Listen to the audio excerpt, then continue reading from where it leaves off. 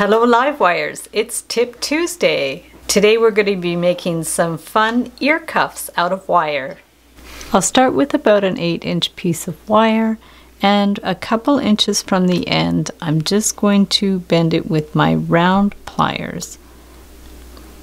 And then we're going to measure about 1.25 inches. Put your finger on the end and bend it back.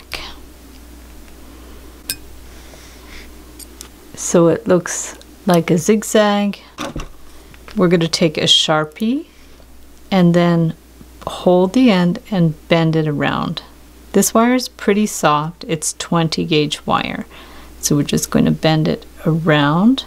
You can use a smaller Sharpie as well to make it a little bit smaller, or a pen to make it even smaller. So here we're going to hold it on the round form and just a little bit over from the end, maybe about 1/2 inch. We're just going to hold that with our thumb and bend it up.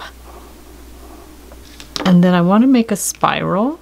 Hold it to the end of the Sharpie or another kind of round form. And this I'm going to bend up a couple of times. You can also use a ring cone to make a starting of a spiral. And then we're going to clip this flush. From there we'll get our round pliers, hold the end, and just with the flick of the wrist we're just going to turn this end around so it's closed there. We want to bring the spiral in a little more. I'll link up some other videos I have on how to make spirals. I like to make them on the cone, and we're just going to again slowly bring it in just by twisting a little bit. So there's the spiral. You can push these in to center it a little more. You could even do it by hand. Bring it back on the round form, the pen or whatever you have. And here you can hold this and bend this up as well. You can make another spiral there, or if you want it more discreet, just get your round pliers and bring it in to make a closed loop. And then we're going to clip it and pinch it closed. This is the part that's going to go over the ear. If you need it more round, just get your pliers and bring it in a little bit more. If you have a mallet, you can always tap it a little bit too to harden it up a little bit. And there you have your cute and simple little ear cuff. And if you want to add a bead, you can get a head pin or make your own head pin with 20 gauge wire. Just one end with the round pliers, you're going to wind a little loop. This is a little 6mm faceted bead.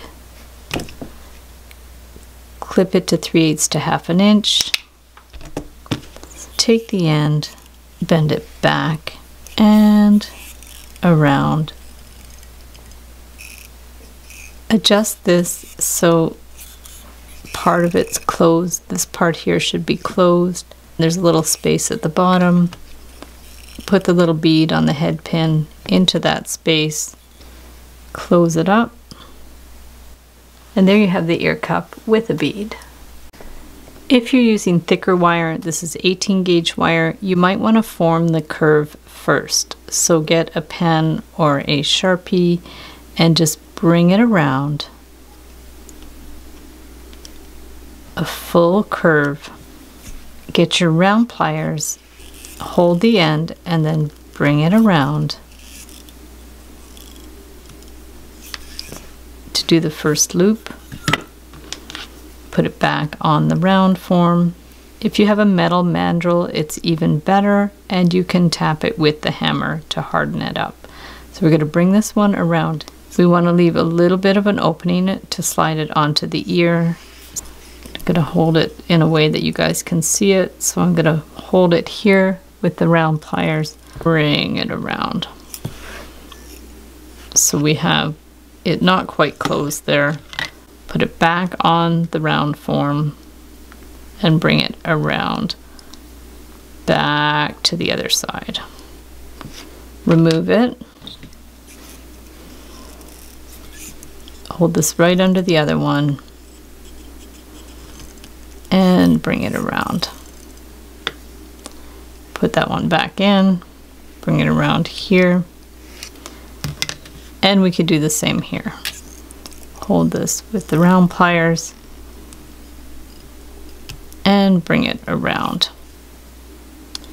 And if you want it very discreet, just with a couple of loops, we can just take this end,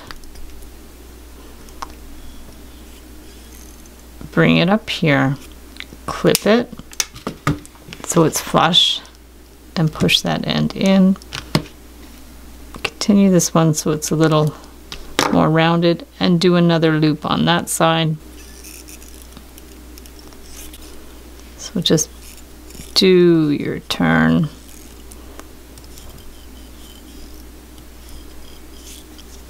And clip that one. Pinch it so it's flush. So this is going to be one side, and this will be the other side. This is the smaller size Sharpie. You could do it on a larger Sharpie if you want. And there you have a very simple and classic ear cuff.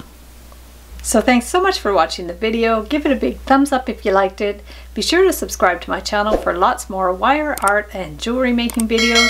And if you'd like to share photos of your wire art and jewelry, be sure to join the Wire Makers Club on Facebook.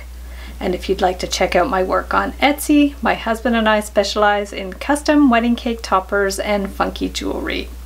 I also have a mailing list, so if you'd like to sign up below, I'll send you my Wire Art Essentials ebook. So thanks again for watching, and we'll see you the next time.